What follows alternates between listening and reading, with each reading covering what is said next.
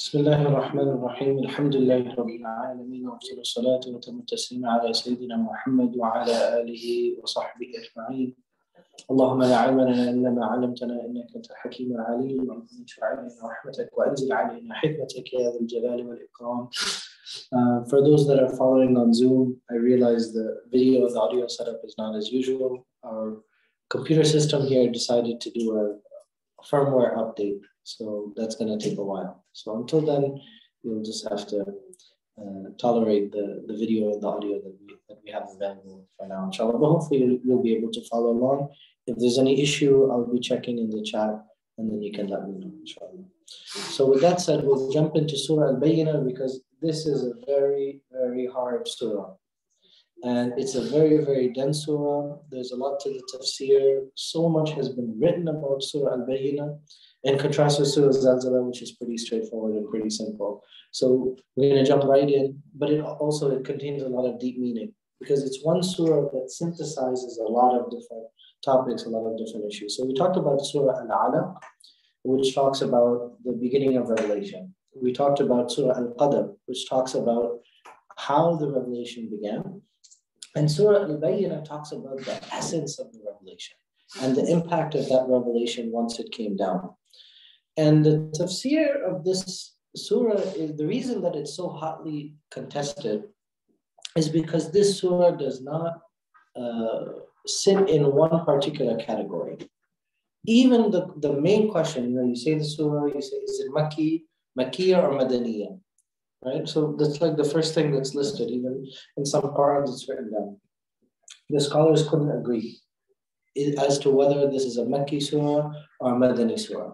The majority said it's a Madani surah, and that's based on the textual evidence from the Sahaba.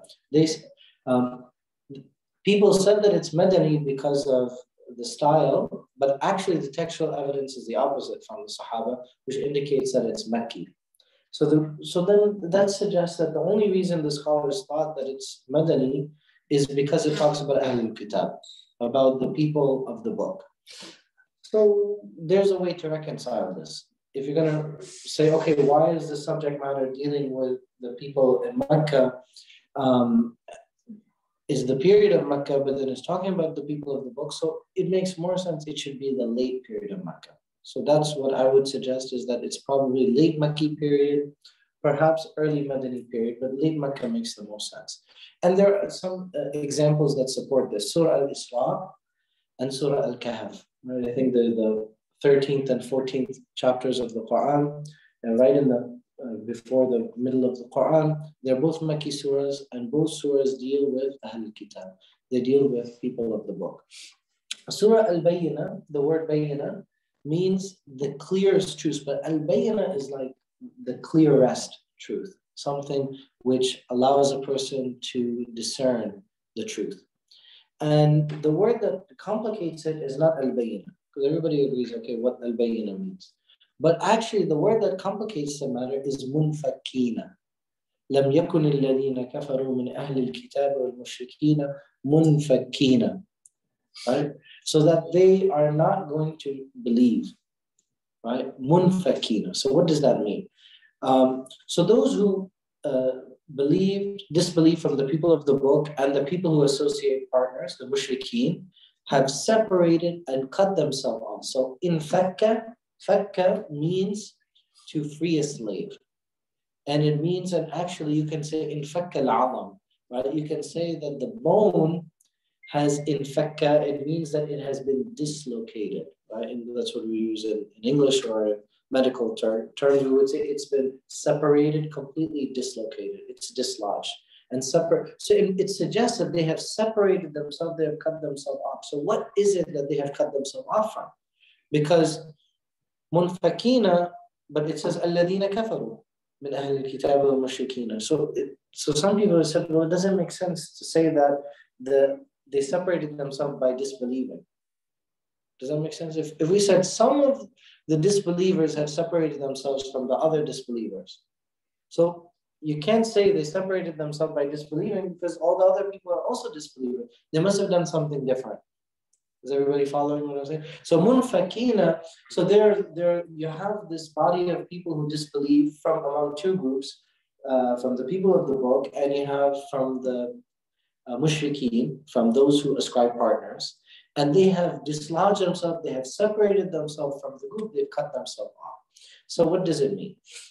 So a second possible meaning is that these people would not discontinue or stop what they were doing until the clearest proof came to them. So this is the traditional understanding, which is that they actually changed and went to believe after the clear proof came to them. Right? So this is one possibility. But it doesn't mention what they quit doing. So some people said, okay, it might be disbelief. But that doesn't make sense in the context, because obviously it's talking about people who are actually transgressing even more than the main group, not people who are cutting themselves off from the disbelievers by entering into belief. حَتَّى تَأْتِيَهُمُ الْبَيِّنَةُ. Especially when you read the second ayah, Rasulun min Allah, so it talks about what the bayyinah is. What is the clearest proof? That is Rasul, the Messenger sallallahu alaihi wasallam. So as we mentioned, infikak, it means to free a slave, to dislocate. Imam al-Wahidi, so we'll talk about some of the possibilities. Imam al-Wahidi, he said this ayah is the most difficult ayah that is found in the entire Qur'an that we're trying to, approach right now. And that's because of the sequence and the structure, and also because of the variety of interpretations. And it has confused even the greatest scholars. Because every time you think of, oh, maybe it means this, then you get stuck, but that doesn't match, right? So there's something, it has to all fit together. So we'll talk about all the possibilities, and I'll give you what I think makes the most sense. Then there's the second thing. So munfakina is the first problem. The second problem is hatta, until. And those who've studied fiqh, you know about this word, hatta. Every time you try to deal with legal rulings, those prepositions drive you crazy, okay? Like even in the time of Fajr, people talk about, oh, when is Sari, when is Suhoor? So some people, they stop eating like an hour before, some people half an hour. Some people, they wait, okay, 5 minutes. Then some people, they're in the middle of the adhan, they're still going. So everybody seems to be on a different page about suhoor time. And that's because Allah says, وَكُلُوا وَاشْرَبُوا حَتَّى, that eat and drink hatta, until يَتَبَيَّنَ لَكُمْ, until it becomes clear to you. So that meant something different to all different people. So it's very different. The word hatta, until, is very different from the English language, right? Because hatta in English, until in English has to do with a certain duration. So we did it until. So that means there was an occurrence, there was an event, and then when that occurrence happened, then there was a change, right? And then something else happened. And then it was the case. But they said, some of the scholars, they said, well, if we adopt that approach, it doesn't make sense. Because the revelation came down and they didn't stop. Because Allah says they won't stop until the clear proof comes to them. So Al-Zamakhshari, he has one of the famous interpretations of the Qur'an. I would caution everybody from taking his opinion as to other matters, because he's a Mu'tazila scholar. So his aqidah, his belief system is based on Greek philosophy. So in case if anybody says, oh, Imam is quoting Zamakhshari, right? We're quoting him for tafsir. His tafsir is one of the best. And it's recognized by all of the great scholars, but we don't go to him for a lot of other things because he's a Mu'tazila scholar. So he doesn't follow Ahlul Sunnah. But his linguistic analysis, he was brilliant, partly because he's a philosopher, he's an expert in language, in the Arabic language, very analytical mind, very deep perception, so it's very beneficial. So he's saying Allah is elaborating on the stance of those who disbelieve, and in fact, it comes in the form of a statement, but it's actually a question. Are they saying that they will never leave until a clear proof is coming to them? And actually, there were challenges in other verses. They said, we will not believe, right, until ma'idatan min as-sama, unless there is a table spread of food that comes down. In another verse, like in Surah Al-Imran, there are a few examples.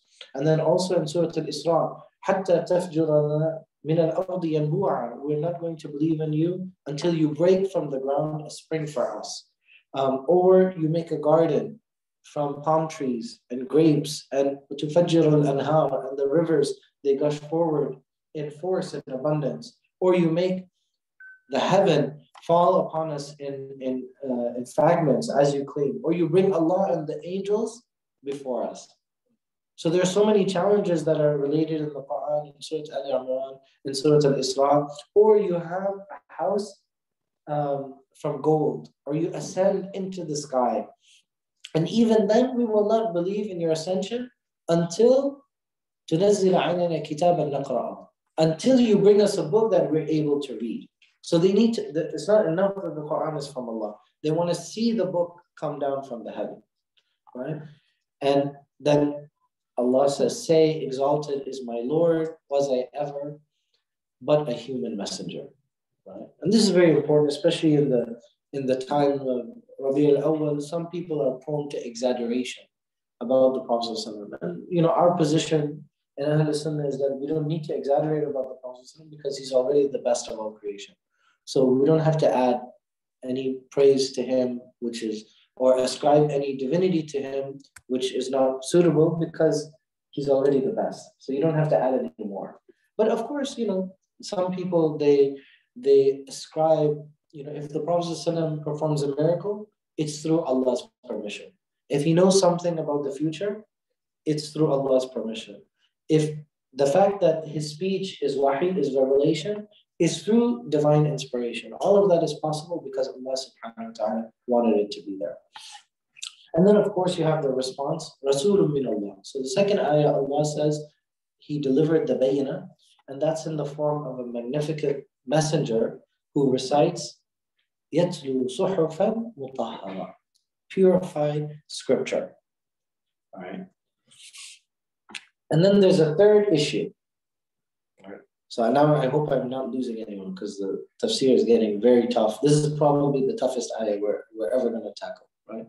That لَمْ يَكُنِ الَّذِينَ كَفَرُوا مِنْ أَهْلِ الْكِتَابِ, right? So they were not going to believe, right? Those who disbelieve from the people of the book and the mushrikeen. But it says from الَّذِينَ كَفَرُوا مِنْ.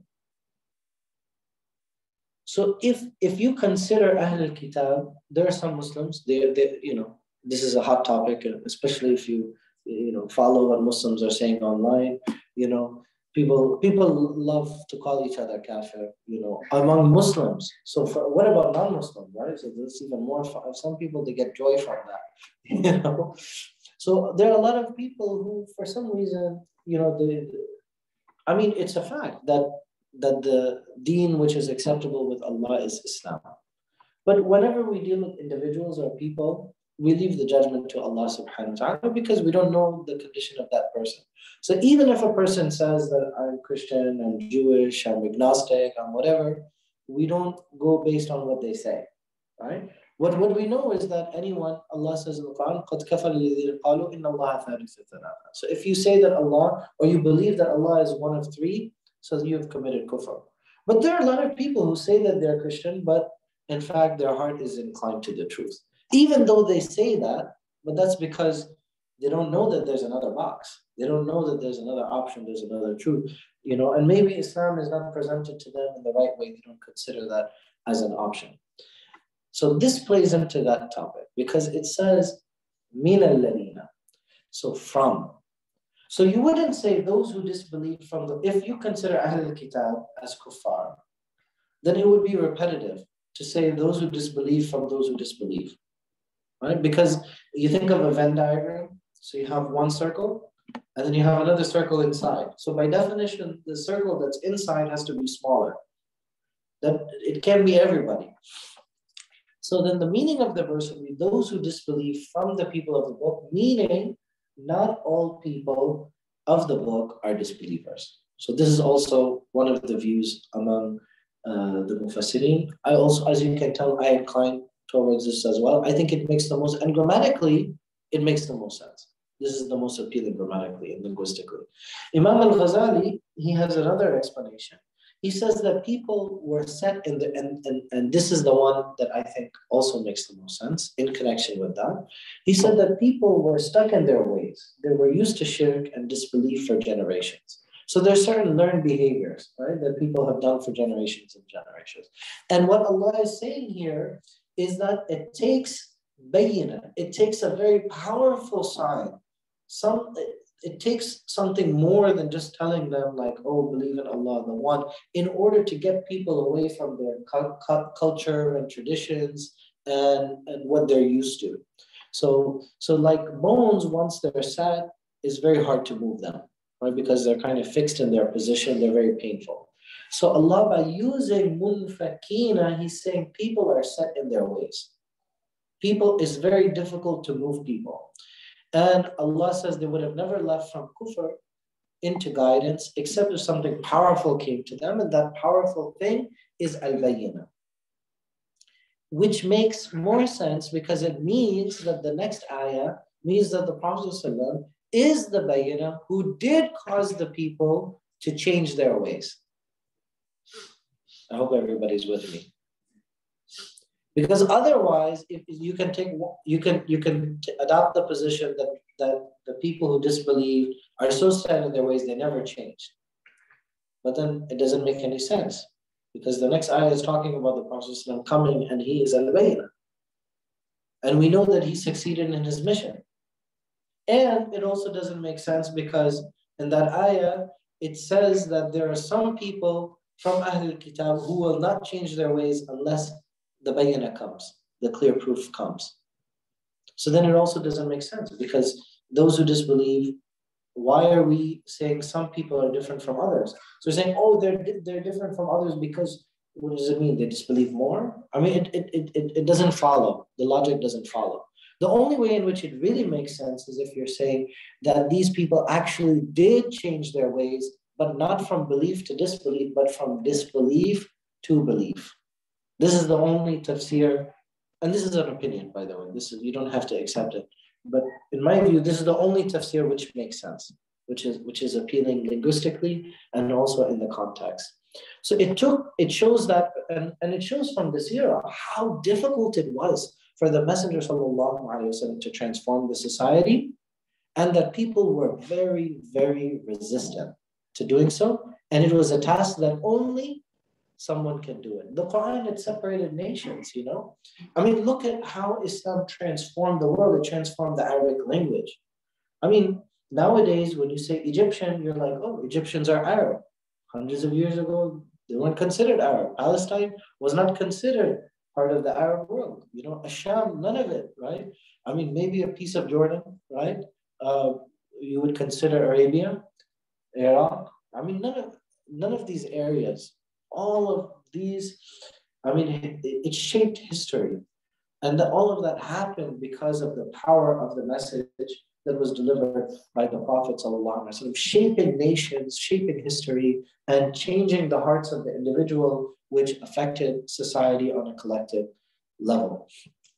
And, you know, of course, there's an irony here, which is that, you know, they boasted about when the Ahlul Kitab, a lot of them, they said, oh, when our messenger comes, then, you know, we're going to be saved and we're going to follow him. We're going to be wonderful. This is especially from the 3 Jewish tribes that were in Medina, Bani Qurayza, Bani Qaynuqa, Bani Nadir, the 3 tribes in Medina. They said, oh, our prophet is coming. They assumed that the prophet that was prophesied in their text was going to be a Jewish prophet. And then when the Prophet came and actually was from Quraysh, so then they disbelieved in him.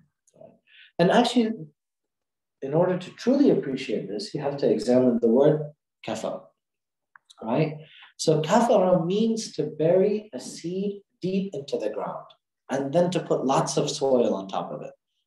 Not just to push it, but bury the seed and to cover it with lots of topsoil. And to plant something in the depths of darkness. That's what kafara means.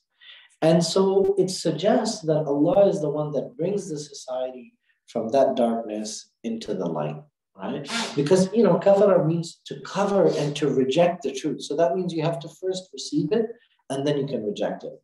It also shows a few things. One, which is that there are people with a good inside, which shows on the outside. Then there are people who have good inside, but they're affected by the society.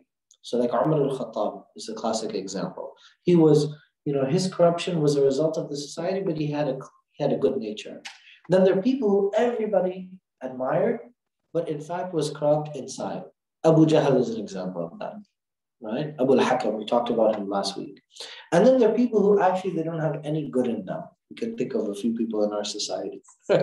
In their inward condition, their outward condition is the same. They lay it all out there for everybody to see. So Abu Lahab is the classic example of somebody like that.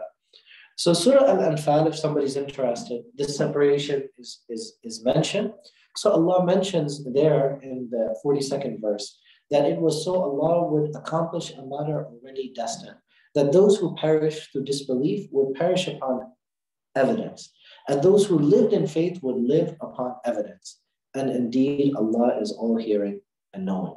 So the Bayyinah came, the Prophet ﷺ came, and separated people, even within a family, within a society. And what this also suggests to us is that we should not be silent about the truth, right? So Islam sometimes requires us to be vocal or to advocate, to take a position. It doesn't mean to persecute anyone. It doesn't mean to reject anyone. But what it means is that when we see injustices, when we see ignorance, when we see falsehood, then we should distance ourselves from that. And we should take a position on some issues, even if we're in a society which advocates for a very pluralistic way of thinking in terms of pluralism and thought. And so this suggests in today's time, how does a Muslim reconcile that? Because we want to be open, we want to be tolerant, but what is the difference between being tolerant and being accepting? So you can accept the person, but you don't necessarily have to accept their value system. Because for the Muslim, the value system that we have adopted and that we are following is dictated to us by our deen, by the Qur'an. And so this requires maturity on the Muslim. Some people veer to one extreme where they're condemning. They just love condemning everybody. So they get some kind of thrill out of that. And then you have other people who say, oh, there are many paths to truth, and we're all looking for the same thing. Yes, we're all looking for the same thing, but some paths are going nowhere. Some paths are going straight to shaitan, right? So as a Muslim, why are we Muslim? We're Muslim because we think that this is the truth. And there's nothing politically incorrect about saying that. Because believe me, all the other religionists, they also believe that their path is the truth, okay? You're not going to offend anyone by saying, I really believe in Islam. You're not going to upset anyone in saying that. But of course, we're not condemning. Yes. I'm sorry to interrupt you, but here it says, Bayyinah. Does Bayyinah means the Prophet, or does it mean the next ayah says, Safan Mutahada, that it means the Quran? So which one is it? The clear message is Prophet or Quran itself? Right. So there are two views, and really they're the same, I would say. One is that, and it's actually, this is the next point I was about to say, which is that the Bayyinah has two components. I would say they're the same. One is the messenger, and one is the message. And in Islam, the fact that the Prophet ﷺ is talking about the two together indicates that they're wrapped up in each other, that they are intertwined. Because Allah says, Rasulun min Allahi, He is a messenger min Allah. So Allah doesn't say Rasulullahi. He says Rasul, that He is a messenger from Allah, which means that the Bayyinah is the Prophet himself, right?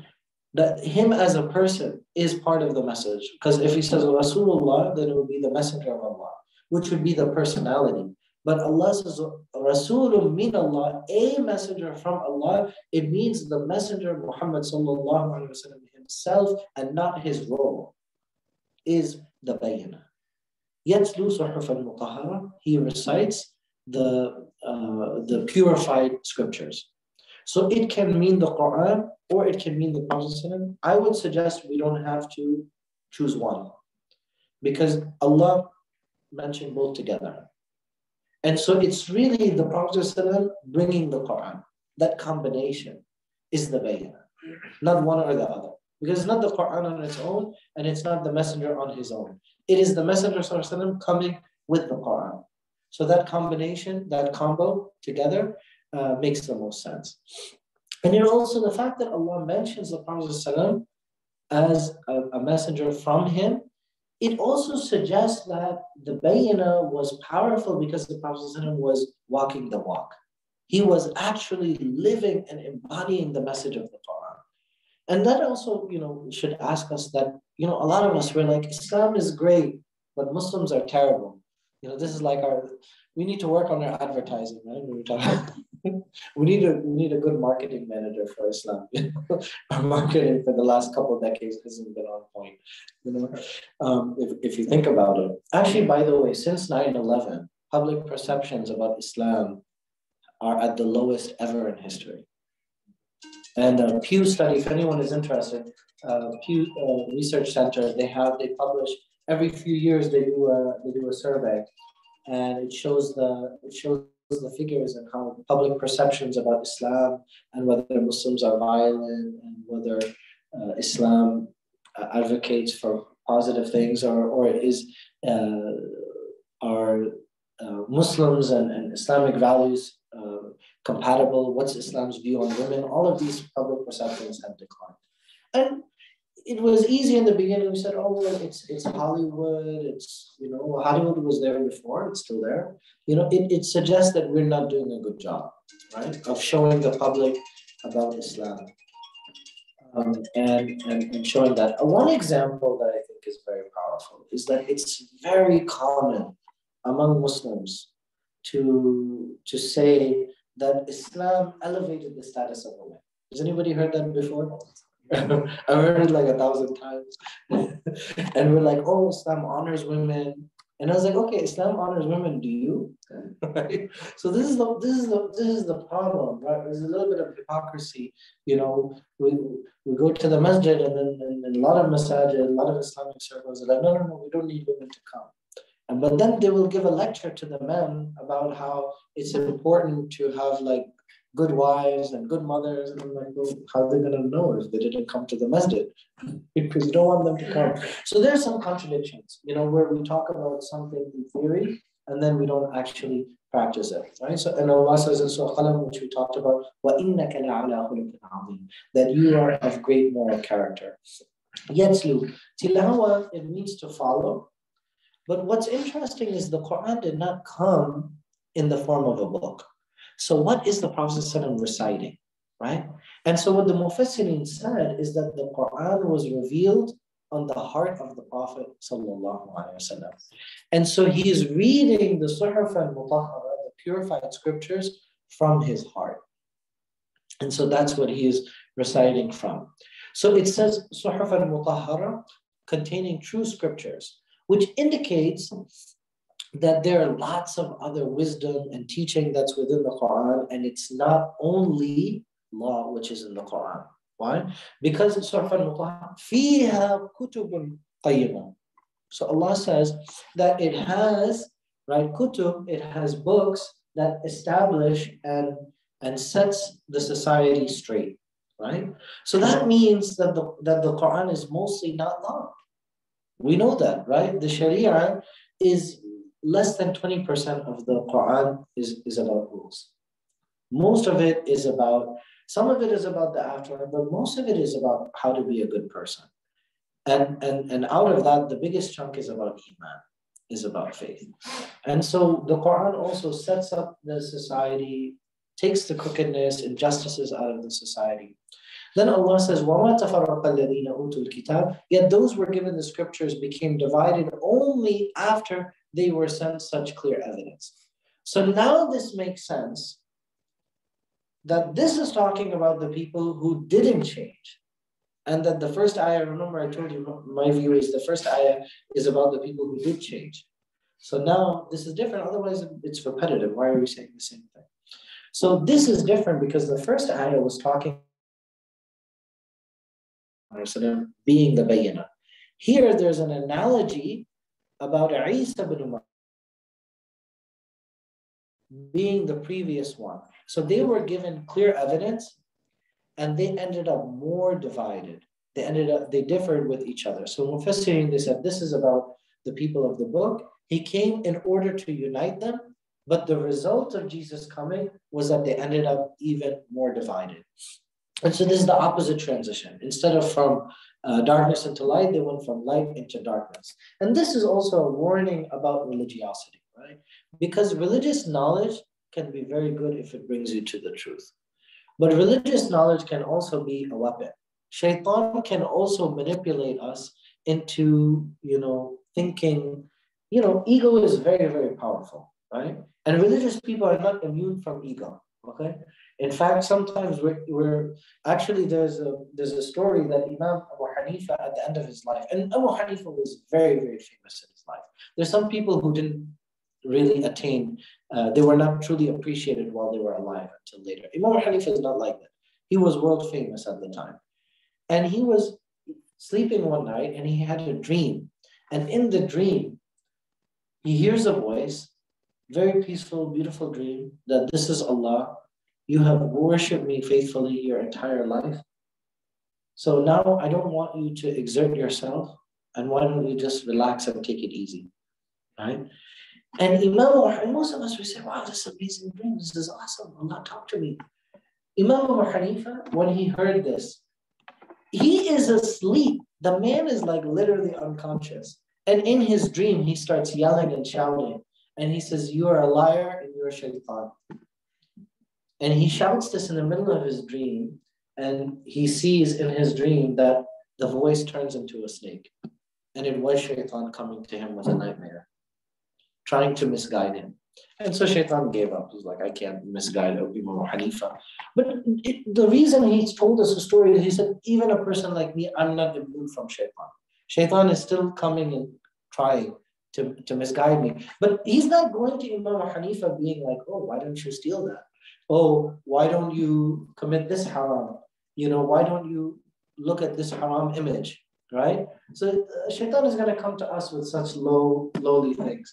For the scholars, it's going to go according to their level. So the temptation of the scholar is saying, oh, you're wonderful, you're amazing. If you don't teach this, who's going to do it? Nobody knows more than you. That's the kind of stuff that gets to a person. And so especially when you attain to a certain level of respect and society. So this happened to Bani Israel, that when Jesus came, they became jealous and they refused to follow him because he took away from their authority. He's saying, follow me, don't follow them. And so that delegitimized them.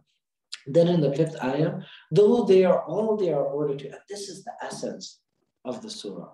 I love this, right? Though all they are ordered to do is to worship Allah alone.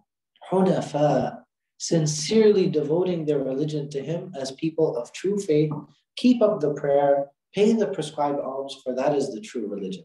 So Allah subhanahu wa ta'ala is talking about Christians and Jews and what are the things which comprise the essence of religion, right? What really matters? So certain things. So Allah is talking about a lack of sincerity. The most important thing is being sincere, humbling yourself before the messenger.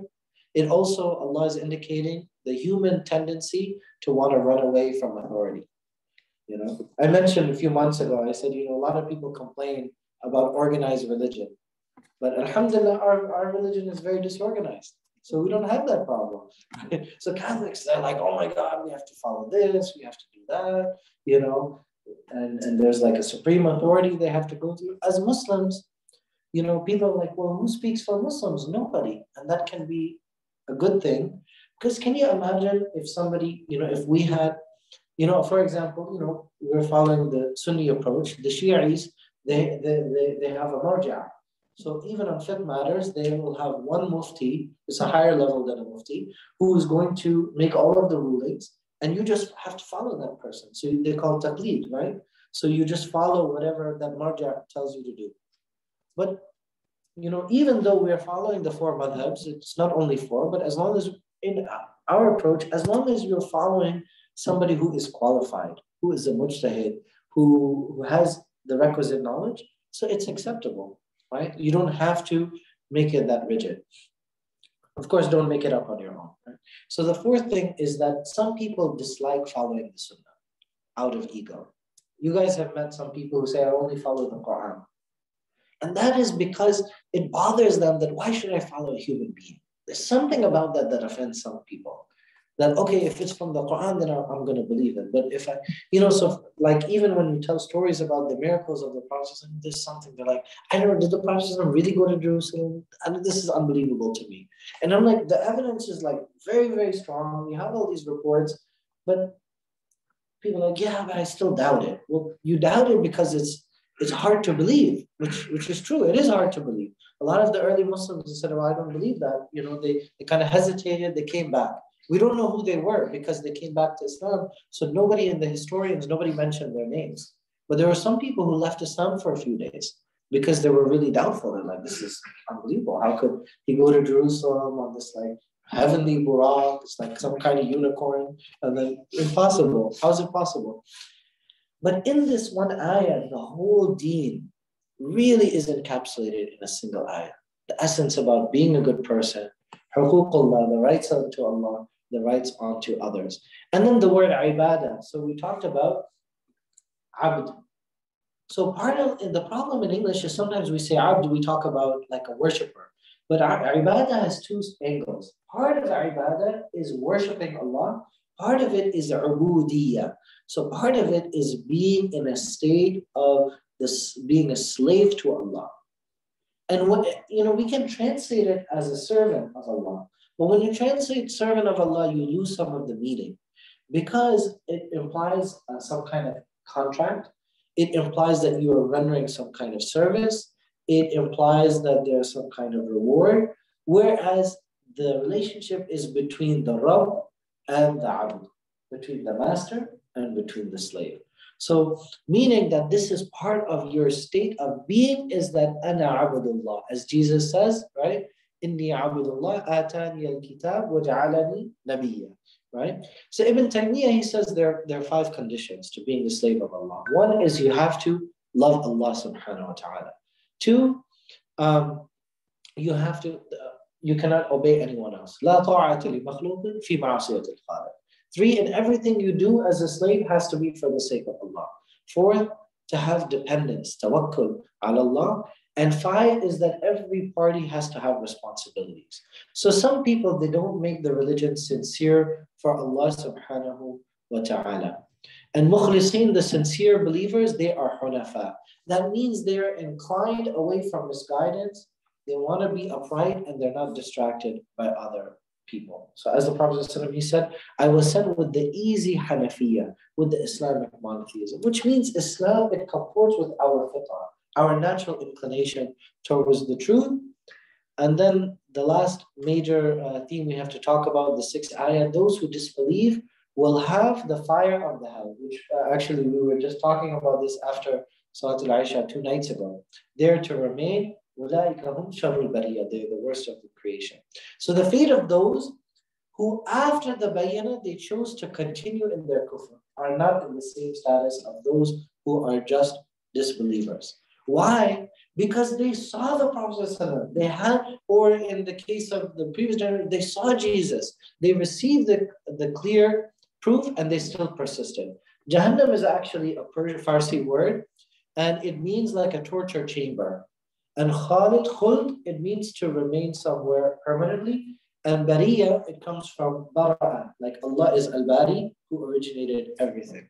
So they're in the fire of hell permanently because they're the worst of all of the people that existed. So the punishment also has to persist.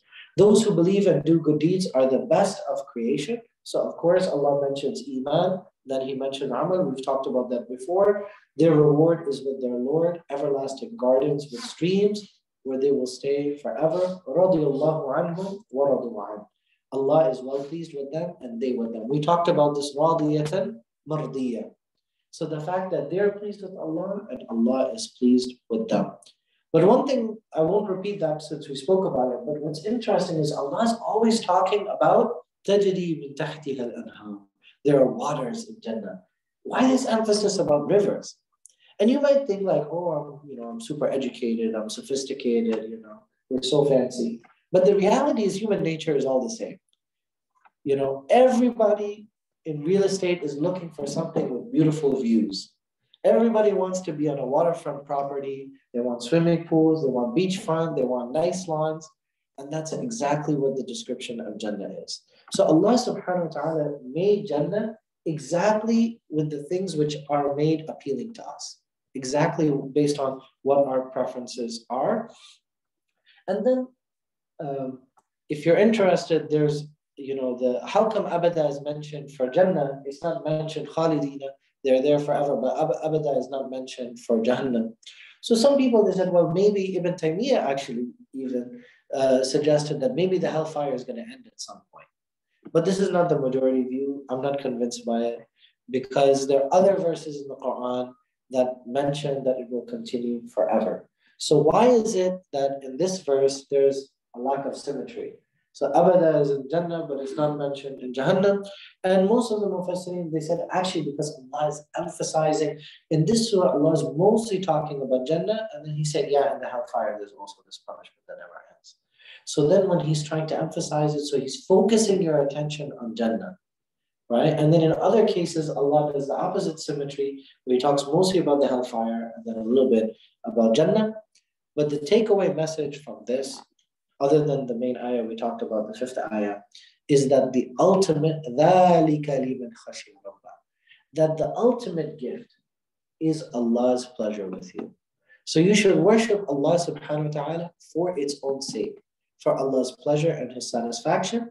And it's different from any other kind of slave, because what satisfies you is for your master to be satisfied, as opposed to human beings. Human beings are never satisfied, right? As Imam Shafi'i said, satisfying people is an objective which you're never ever going to achieve. It's impossible. So khashya means to fear and to worship something which is much greater than you, Allah subhanahu wa ta'ala. So this takes us to Surah Al-Zalzalah. Bismillah ar-Rahman ar-Rahim. This is a much simpler surah. A continuation of a lot of the other surahs we talked about before, dealing with the last day and refuting the deniers. And they had 3 main criticisms. And in the short surah, Allah addresses all 3 criticisms. First, how could the sky or the earth collapse and come to an end? Every day we wake up, the sky is there, the earth is here, right? Where's it going to go?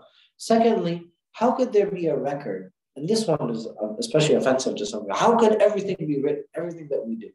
And third, even if we assume that these things are true, then we're still going to be safe because we have worshipped our idols who are going to keep us protected. So Allah is giving us a window into the psychology of shirk, how people think and how they justify ascribing partners to Allah subhanahu wa ta'ala. But the reality is they cannot hide from Allah's anger. So Zalzalah is a root that has 4 letters. The Arabic letter normally has 3 letters. Kataba, sajada, jalasa, radiya. This has zalzala, which is not the norm. This is a fi'al ruba'i. It comes from zalla, which means to slip. But zalzala, that repetition shows something which is repetitive, because zalzala, right? So that shows that the earth is going to shake, then stop, then shake, then stop, and it will continue perpetually. This is similar to the word waswasa, right? Which means whispering, right? Like the whispering from shaitan.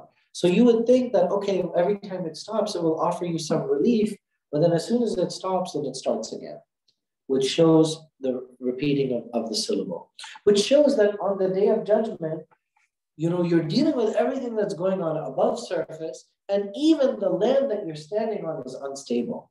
So it actually shows our emotional state on Yawm al-Qiyamah, that we will feel unstable, like we don't know what's going to happen. It shows the level of anticipation and confusion on the day of judgment, as Allah says in the beginning of Surah Al-Hajj, that Allah uses the same word to say that the earth is going to shake. People will appear that they are intoxicated, but they are not actually intoxicated, but they are not able to keep upright. So the surah begins with the beginning of the end, right? So it's talking about the last day, but it's talking about the first event of the last day.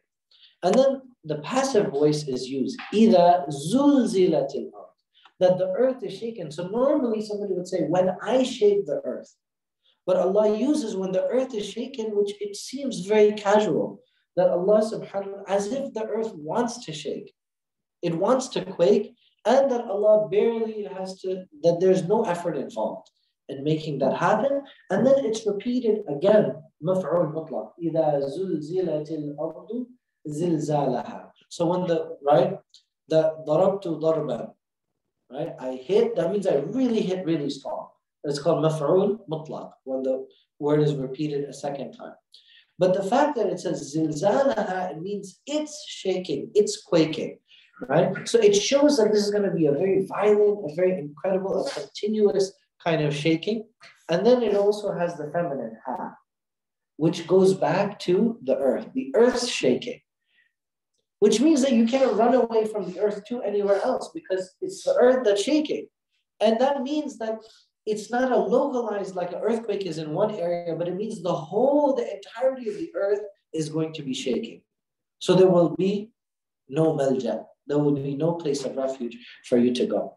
It also shows that it's a promise, right? It means that the earth's shaking, there's this idafa that means that that's the earth shaking. That means the earth has promised Allah that is going to shake when its time comes. And it also shows that that's the fulfillment of its duty and its obligation and its destiny. That the earth was created for this event to happen. And that the earth wants that to happen. وَأَخْرَجَتِ الْأَرْضُ أَثْقَالَهَا, when the earth throws out its burdens, right? Which means to extract, akhraja, to extract, to take something out, right? Barraza, it also appears in the Qur'an, in Surah Al-Nazi'at. It means to take something out. وَبُرِّزَتِ الْجِبَالُ, right? And then to place it in front of someone. Taradda means to put something which is unacceptable or degrading away. So these things that you would expect that would remain onto the earth, it all becomes expelled.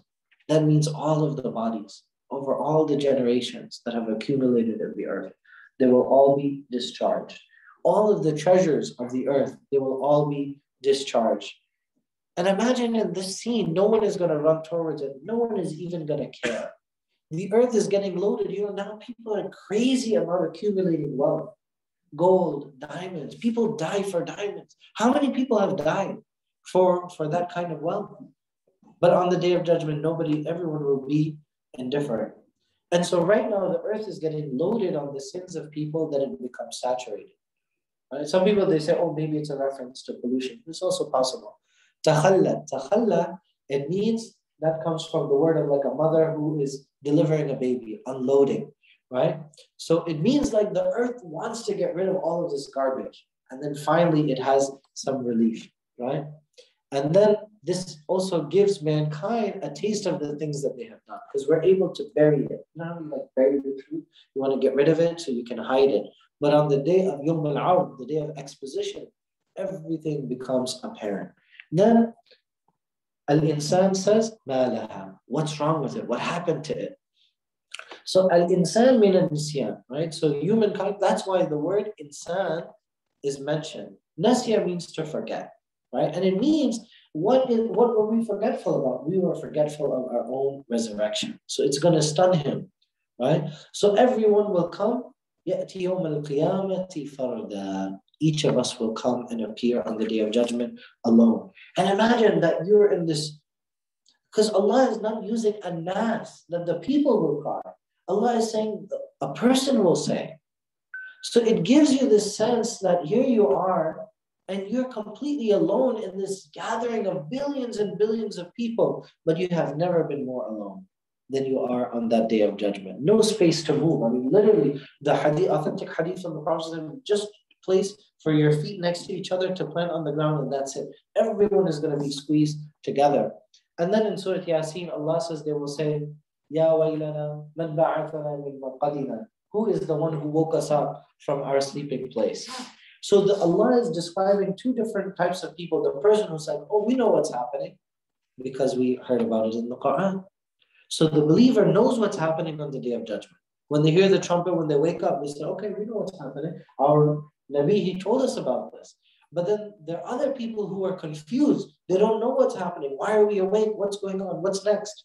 So the disbelievers are the ones who are in the state of confusion. يَوْمَئِذٍ تُحَدِّثُ أَخْبَارَهَا. On that day, it will tell all. Yawma'idh is a more dramatic, hyperbolized form, which indicates angrier. And it's also a warning.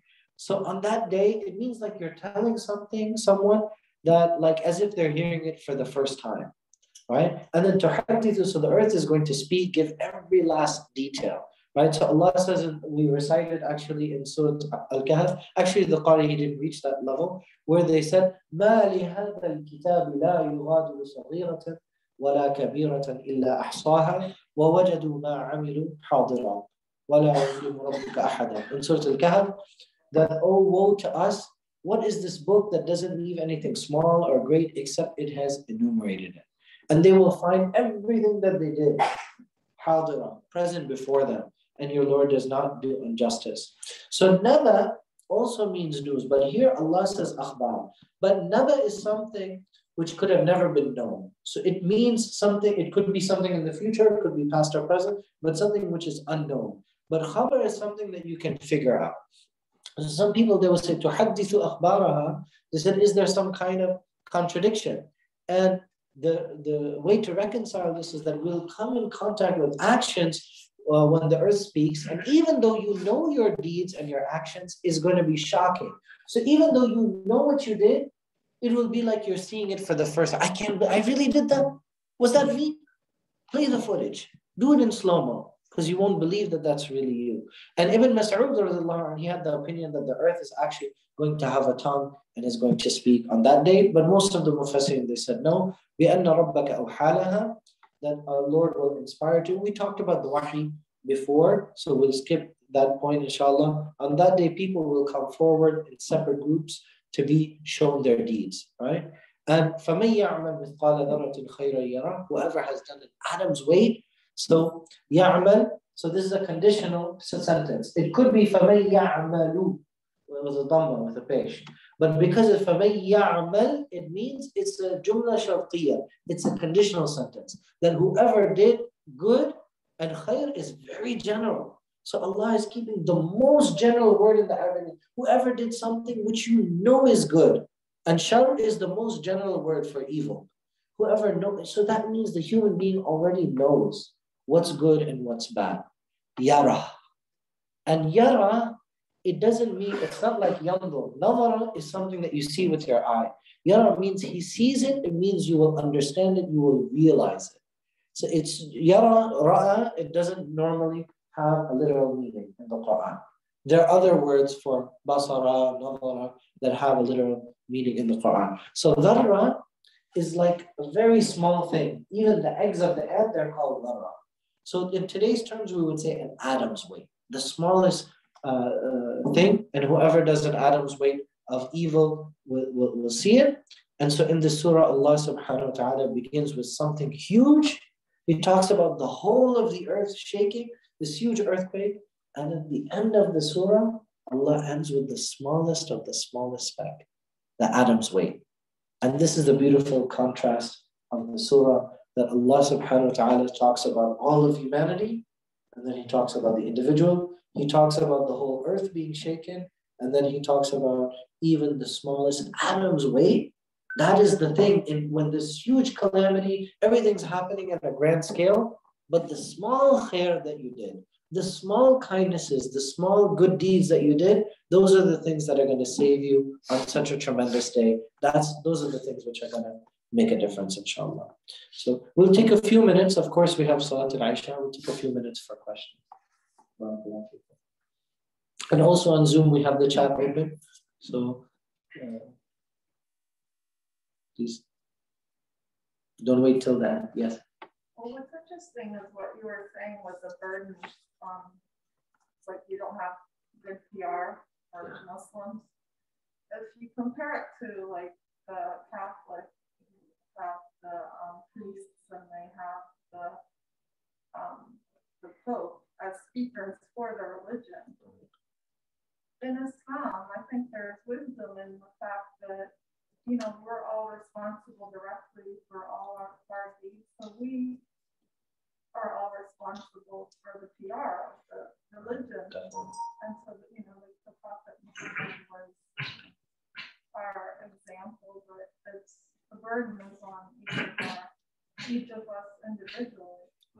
So for those following along, so the beautiful comment was about how because we don't have a pope, we don't have anyone to speak for all Muslims, then the obligation is and duty is on all of us, to live in accordance with that and to be a messenger, a positive messenger, to others about Islam. I think that's very important. Some people overdo it. They become very sensitive about public perception and it's like, people are like, we need to clean the masjid. We have non-Muslims visiting, and then messages which are very closed off to women suddenly become very they welcome all the non-Muslim. You're welcoming non-Muslim women to the masjid. What about Muslim women? There's an element of hypocrisy in there because it's like an over-obsession with public perception. My view is that if you live your life in accordance with the Islamic values and you are a genuinely good person, then people will notice that. And then so you don't have to bring the media because you're feeding the hungry, going to a soup kitchen. You can do it, and then if you want to promote that as well and highlight it so people can see that Muslims are doing it, that's a wonderful thing. I'm not discouraging that, but people recognize it when you're so it's not one or the other. You can do it for the sake of Allah, and then you can highlight that so others are aware of it. Yes. Assalamu alaikum. I actually have two comments, if you permit me, one for each surah. So in Surah Al-Bayyinah, it's actually interesting when it talks about making separation between those who disbelieve and those who change. It's interesting to point out that one of the attacks towards the Prophet ﷺ was that he was dividing the people, yes. Right? That he was a separator. And Allah kind of I guess reverses that criticism. Yeah, I am separating, but I'm separating the rot from those amongst you who are pure. Umar ibn al-Khattab is not Abu Jahl. Abu Bakr is not, Abu Lahab. Let me mention it for the people on Zoom. This is a beautiful comment. It's one of the very, very important surahs. You said it better than me. Is refuting the people who are criticizing the Prophet for dividing the society. That there is a difference between Umar and Khattab. Allah says in the Quran, so Allah distinguishes the rot from that which is beautiful. Right? So it's exactly like what you said. And then with regards to Surah Al-Zalzalah, right? With regards to doing an Adam's weight of good, it kind of ties back to what the Prophet ﷺ says about intention. Right? Actions are by intentions. And in the real world, that's not how things work, right? Everything is by results. You're not going to get that promotion if you don't make any sales. It's but actions are by intentions. Let me get a bonus. But that doesn't happen. And you were talking about doing good, but it can also conversely, if you look at the other way, right? Even if you example I'm thinking of is let's say you're doing salah, right? Your wudu might be trash, your mind kind of wanders during namaz, but so 99% of your namaz might be horrible, but then you got that 1% that's good. That's why we say at the end of the salah, right? Rabbana taqabbal minna, right? May Allah accept from us. So even that 1% of good, Allah still accepts from that too. So definitely. I think this surah is a very powerful motivator for people who feel that their good deeds are insufficient. Yeah. Because then it makes you feel I didn't do much, so it shouldn't even count, or it's not noticeable, it's not big enough, or somebody who's discouraged, I can't, there's too much suffering in the world, so what difference am I going to make? But Allah sees everything that you do. There's a question that came up: how do we effectively deal with the hypocrisy of treating women well as the decision makers are mainly male in the home? Sister, you haven't been to my house, and in the decision-making part of my brain is shut off, and in the masajid, women sometimes are not heard. This is an epidemic among Muslims in America. The men, they're not in charge of anything at home, so they come to the masjid to boss women around. It's true. I'm joking, but I'm really serious. So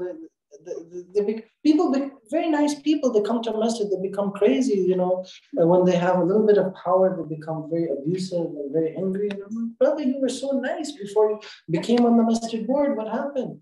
you know, because it's an ego thing. Shaitan does that to some, and that's why this responsibility is not for everyone. There are some people, mashallah, who discharge those duties in such a beautiful way. And when they do it, you can see that. And support it in the home and outside. I think on this topic about improving the position of women in the masajid, I think it requires us to think outside of the box. What we dream of. So some people, they ask the question, so, okay, well, why don't we have like a woman leading the Jumu'ah, leading this? And before we get to that point, what about utilizing the skill that we already have among women? We might have female, especially in this area, there might be some female scholars. Why do we need a man teaching Qur'an to other women if we have women who can do that? So similarly, I mean, our Sunday school would not operate. Most of the teachers are women. So as a community, collectively, the future of our men and the future of our women are intertwined, right? Because Allah says in the Quran that the believing men and the believing women are awliya'u ba'duhum ba'da. They are supporters of each other. So as soon as we set up the dynamic as a competition, then we are against each other, then it becomes counterproductive. So it actually requires collaboration. It requires a collaborative approach, which means the men should be more understanding, and men generally are not that good at listening, right? And that, you know, especially from women, there are studies that support this, right?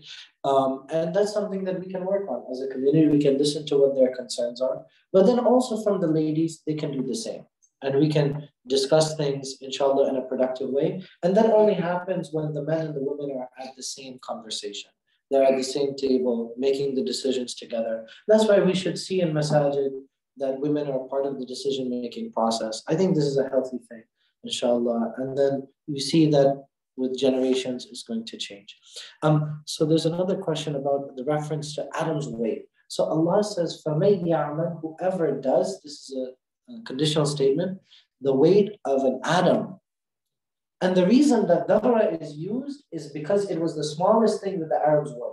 If you ask the Arabs at that time, is there anything smaller than dharra? They would say no, dharra is the smallest thing. So we are translating it as atoms because they didn't have that word atom. It's actually dharra, it originally means the egg of an ant. And that was the smallest thing that they could think. Like in Surah Luqman, it said mithqala. It talks about mithqala dharra, which means the weight. But Allah says min khardal. So Allah says the mustard seed, right? Because that's something very small. But dharra is smaller than that. This is the atom's weight. And then from Sunday school, if it's taught mostly by women, would it not follow that the principle be female as well? But you don't see that as much. You can have my job, bismillah. You can just relax. No, I mean, the reality is that we need a Muslim society in which we should be concerned with the most qualified person doing the job. And if that is a woman, then the men should encourage that. Like, for example, if we have a great scholar and she's female, as men, we should welcome her to speak and to teach us, and we should not have any resistance to learning from her. So what we want, what we aspire to, inshallah, as a Muslim society, is that the most qualified people can do every job. Salah is unique, and this is the only exception, because in a mixed gathering, women can lead the salah of other women. There's no issue whatsoever. Very, very few scholars disagreed. Most of all the scholars, they said that this is absolutely fine. It should be encouraged. But when we have a mixed gathering of men and women, so it should be a male leading the salah. Other than that, you know, everything is open, inshallah. We can look at this situation. We can go based on that, inshallah. And I think this would be the last one. Yes. So in the first, when you're talking of mushrik and the people who did not believe, did not believe Prophet Muhammad and Quran, and those people committed a lot of sin on this day, and they were not perfect in doing the good things. And in the second surah, it says those who have done a little bit of wrong things, they will be punished and given jaza accordingly. And those who have done good things, they will be also rewarded. Now, those people who have been doing bad all their life, and suddenly they got hidayah,